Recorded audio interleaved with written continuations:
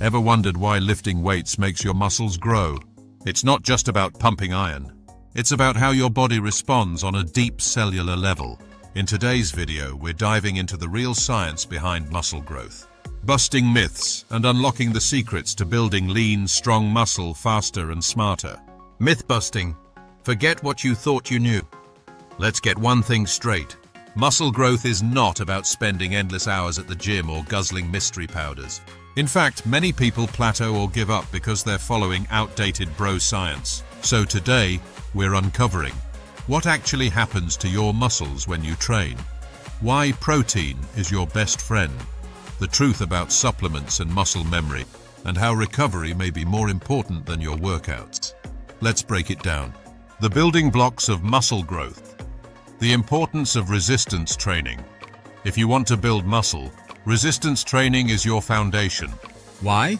Because when you challenge your muscles, whether through weights, body weight, or resistance bands, you create the stimulus your body needs to grow stronger and bigger. And it's not just about looks. Strong muscles improve posture, metabolism, and even protect your joints. Microtears and muscle repair. Every time you lift, especially under load, you cause tiny microtears in your muscle fibers. It might sound bad, but this is exactly what you want. These microtears signal your body, hey, this muscle wasn't strong enough. Let's repair and rebuild it bigger and stronger next time. This repair process happens after your workout, not during it. Protein synthesis, the engine of growth. That's where protein synthesis comes in your body's process of repairing and rebuilding muscle tissue. When your protein synthesis exceeds protein breakdown, you gain muscle. If it's the other way around, you lose muscle. Simple science.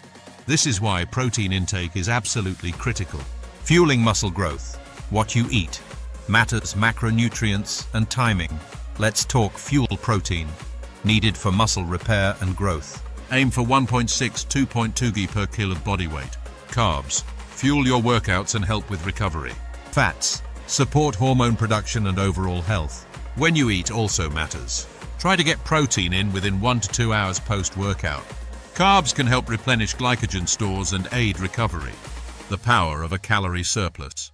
Muscle growth requires energy, and that means calories. If you're not eating enough, you won't grow, no matter how hard you train. To build muscle, aim for a slight caloric surplus, around 250–500 extra calories per day, depending on your body type and training intensity. What about supplements? Supplements can help, but they're just that, supplements, not magic potions. Protein powder, convenient way to hit daily protein goals. Creatine, backed by science to improve strength and power. BCAAs, may help during fasted training but aren't essential with a good diet. Spend your money wisely, whole food comes first. The science of adaptation, muscle memory, your secret weapon. Ever notice how when you get back into training after a break, your gains come back faster? That's muscle memory. Once your body builds new muscle nuclei, they stick around, even if you take time off. This means you can rebuild strength quickly after a setback. Progressive overload, the growth trigger. If you lift the same weight for the same reps every week, your muscles get bored and stop growing. You must apply progressive overload. Add more weight, do more reps, increase sets, reduce rest time. Your body only adapts when it's challenged.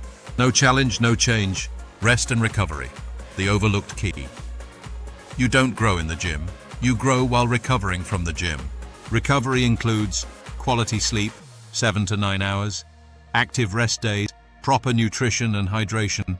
Without recovery, your muscles can't rebuild, and you risk overtraining leading to fatigue, poor performance, and even injury. More training equals more gains? Not true. Overtraining can stall your progress. Quality, quantity. Miracle exercises? No single exercise builds all your muscle. Compound movements like squats, deadlifts, presses, and rows are best, but variety matters too. Genetics don't matter. They do. Your frame, recovery rate, and muscle building potential can vary. But genetics are not a barrier, they just affect your rate, not your potential. You need to train daily. 3–5 quality workouts a week with structured rest is more than enough for most people. Optimizing your results, personalized training plans.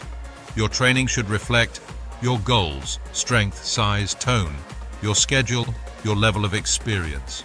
Don't blindly follow someone else's plan. Customize for you. Find a coach or mentor.